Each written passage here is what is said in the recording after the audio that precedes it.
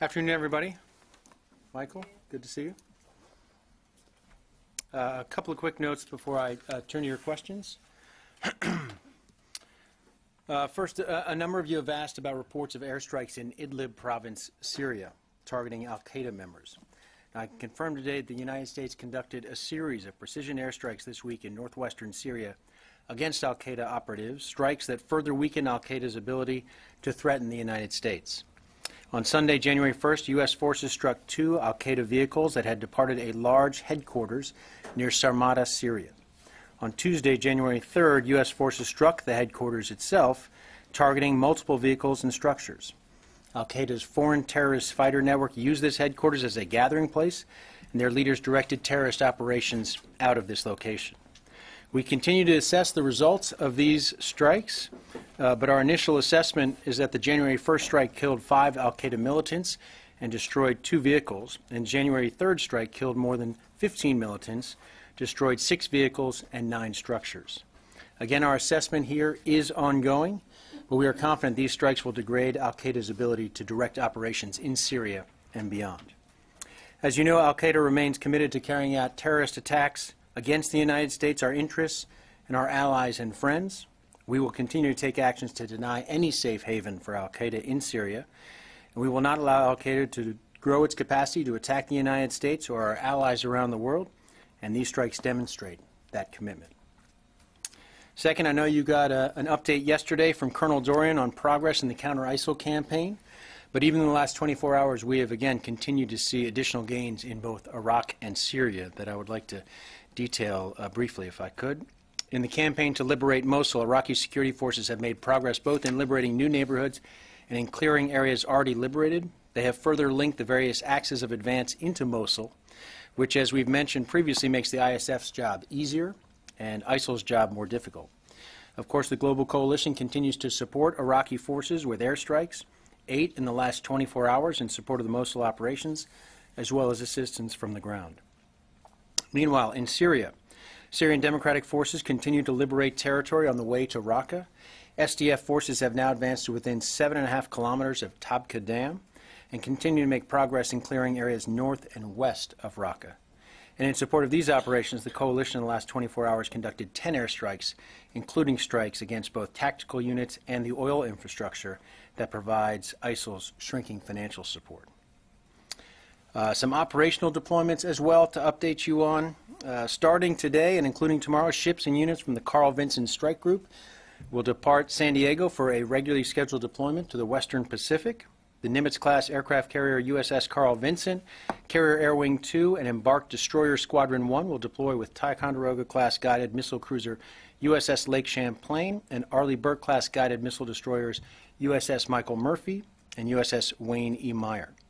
Homeported in Pearl Harbor, Hawaii, Michael Murphy will join CVNSG later this month as the strike group makes its way to the Western Pacific. CVNSG will deploy with approximately 7,500 sailors and will focus on maritime security operations and theater security cooperation efforts. The strike group assets will conduct bilateral exercises in the Indo-Asia-Pacific region to include anti-submarine warfare, maneuvering drills, gunnery exercises, and visit board search and seizure subject matter expert exchanges. And separately, on the deployment front, the United States is demonstrating its continued commitment to collective security through a series of actions designed to reassure NATO allies and partners of America's dedication to enduring peace and stability in the region in light of the Russian intervention in Ukraine. Tanks, trucks, and other equipment are scheduled to arrive in Europe this weekend, beginning a 9-month rotation of U.S. Army forces supporting Operation Atlantic Resolve. The arrival of troops and equipment from 3rd Armored Brigade Combat Team, 4th Infantry Division out of Fort Carson, Colorado, marks the beginning of the continuous presence of an ABCT and back-to-back rotations of U.S. troops and equipment in Europe. After the equipment arrives at Bremerhaven, Germany, it will move by rail, commercial line haul, and military convoy to Poland. The personnel and equipment will later be relocated throughout the region for training and exercises with European allies. This effort is part of our European Reassurance Initiative to maintain persistent rotational presence of air, land, and sea forces in Central and Eastern Europe. And with that, I'd be happy to take your questions. Lita Baldwin. Peter, can you bring us up to date a bit on the situation with Turkey? Has the Secretary had any discussions with his counterpart about the ongoing sort of rhetoric that's been going back and forth about whether or not there is an actual threat by the Turks to limit or close access to Incirlik? And has there been an offer of additional aid, military aid, to Turkey? Where does that stand? Or have the Turks requested aid in some fashion for their fight in Al-Bab, and is that being discussed? Can you just fill us in on some of that? I will update you to the extent I could, Lita, but this is, you're quite honestly not going to hear much more than you heard yesterday from Colonel Dorian, because this is the focus of ongoing discussions between the United States and Turkey, our coalition partner, our NATO ally. These are discussions, as you've heard from me and from Colonel Dorian as well, both at the highest levels of our government as well as military-to-military channels.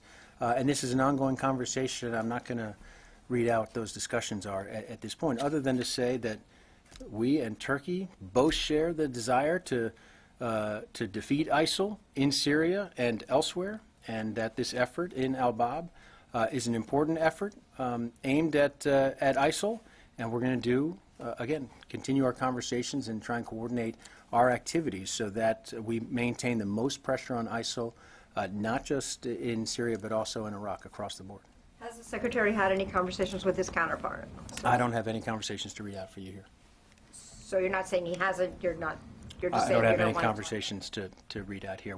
I just want to reaffirm to you, as I did the other day, that these are very active conversations, daily conversations, and that they are ongoing at this time. And can you say whether the U.S. is prepared to provide additional military support to Turkey? We're having this conversation to find out the best and most effective way to support the broader ISIL campaign, including in Al-Bab. And we are having that conversation with Turkey about the best way to do that. And do you believe that the Turks will limit or restrict access to Incirlik? Is that a credible threat at this moment? Listen, you heard Colonel Dorian and you've heard me say how important Incirlik is to our operations, how much the coalition appreciates access to Incirlik as part of this campaign.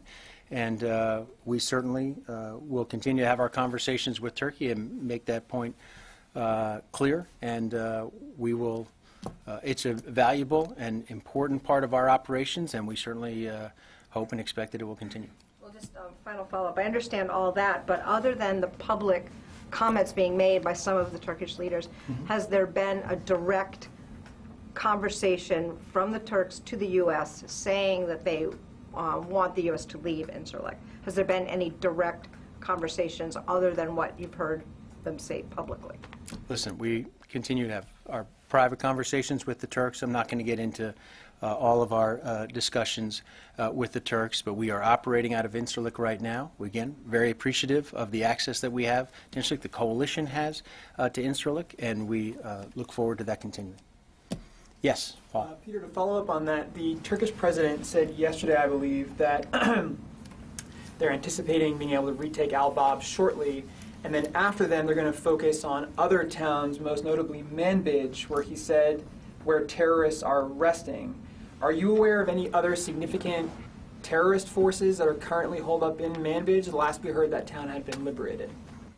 Our assessment of Manbij has not changed, that ISIL's been defeated in Manbij, and we think that's a good thing. That's a significant thing. There were significant efforts made by the coalition and others to make that happen, and we believe the best focus right now is, again, to remain focused on ISIL wherever it may be, and the coalition's assessment right now is that ISIL is in other parts of Syria. So with this apparent pledge from the Turkish president, what concerns do you have that the Turkish armed forces might be going after the Kurdish forces that are currently in Manbij, securing it? Again, the focus for the coalition for the United States remains on ISIL, and we think that should be the focus of the coalition. And then moving over to Iraq, Colonel Dorian said yesterday there are about 450 coalition advisors now involved in the Mosul operation, including some who have gone into the city. Can you say at what level now U.S. advisors are embedded with headquarters of the conventional Iraqi units? I know The last we heard, I thought it was at the division level, but they had clearance to go farther down. Do you know how far down the chain of command? I think we've talked about this in the past, that there have been separate from the Special Operations Forces, that there is the capability, the authority to go down to the battalion level. And there has been at least one instance in the past. Specifically, we talked about it, the efforts with an engineering unit that assisted with bridging related to the movements around Kiara. And I'm not aware of it extending beyond that at this point. But I also can't rule it out. General Townsend has this authority to use as he sees fit. But I'm not aware that it's been used beyond that. So is it safe to say then that the Americans who are advising the Iraqi forces in Mosul are with either CTS or the PESH then? I think, again, they're with headquarters elements in most cases. With the conventional Iraqi forces, they're at providing advice and assistance at the division levels with the leadership. And I can't tell you with, again, precision here, because I honestly don't know whether General Townsend has used that more recently at a lower level. But again, there are some of those headquarters elements are moving as the forward line of troops moves. That certainly there are Iraqi commanders who are closer to Mosul now than they were previously, and our folks are providing advice and assistance to them. Likewise, though, I want to make clear that not all these folks are specifically tied to Mosul. We have advisors right now, for example, in Baghdad.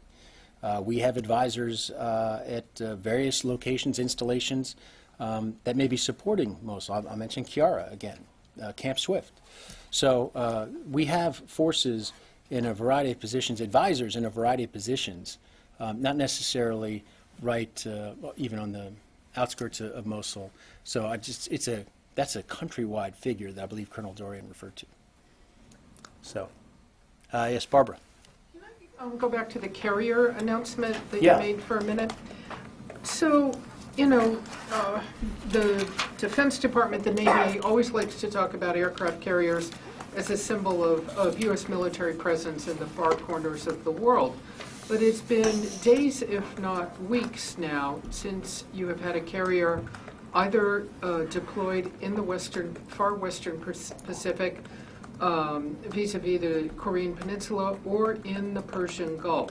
So in both cases, starting with the presence to counter North Korea, while you have other assets, what should people take away from the fact that the Navy has not had a deployable carrier for weeks in the two acknowledged hotspots, the Persian Gulf and off Korea?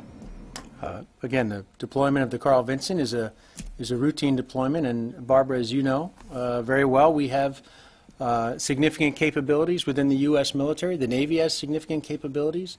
They are not all limited to aircraft carriers, and so those deployments are determined based on, again, operational needs, operational requirements, and we make adjustments accordingly. And we have had a significant presence in both those areas, and will continue to have a significant presence, even though we may not at any one particular time have an aircraft carrier there. But is it not somewhat interesting to you that there has not been an aircraft carrier off the Korean Peninsula or in the Persian Gulf for many days, if not weeks? Until you asked the question, it had not piqued my interest. Again, Barbara, we have significant capabilities. We've walked through some of what we do on a daily basis with regard to the threat from North Korea. We've talked about not only our presence of U.S. forces on the Korean Peninsula, but the substantial military capabilities that we have in the Asia-Pacific region. Some of those capabilities very clearly associated with the threat posed by North Korea, and we're confident in those capabilities. And if I could just ask one last thing on North Korea. I mean, the world acknowledges there's been a certain level of rhetoric from Kim Jong-un since the new year, and he made his public statements about wanting to launch an ICBM. Are you able to say, understanding that you don't want to talk about intelligence, nonetheless, what can you say? Have you seen any signs of movement inside North Korea of their military capability or leadership that concern you?